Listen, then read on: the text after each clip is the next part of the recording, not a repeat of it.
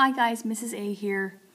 We need to factor this expression, but before we do that, we have to notice that this is what we call a difference of squares. And a difference of squares means that we have a perfect square minus a perfect square, hence the difference of squares.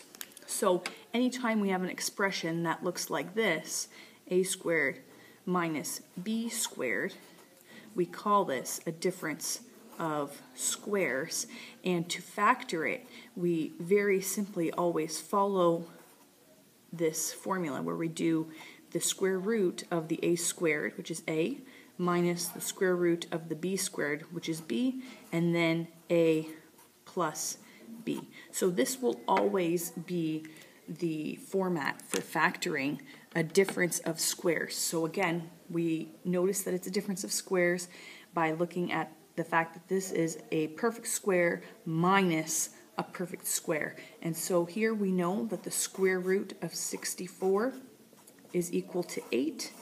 And when we factor it, it will be x minus 8 and x plus 8. And that is how you factor a difference of squares. Thanks for visiting Mrs. A Loves Math.